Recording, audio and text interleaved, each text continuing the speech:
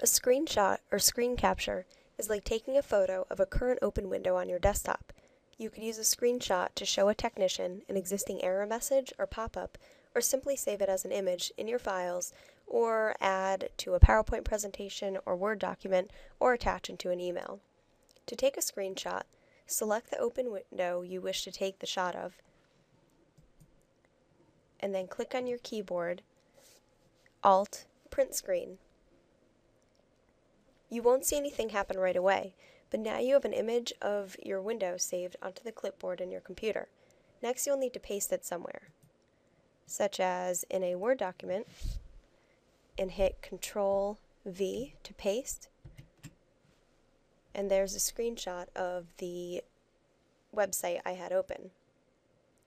You'll notice that the screenshot fits inside the margins of the Word document, but if I was to paste it into an Outlook email, it actually stays the size of the computer screen because there's no margins. And last, if I want to paste it into a PowerPoint presentation, it again stays the same size. And as you can see, it's quite large. Regardless,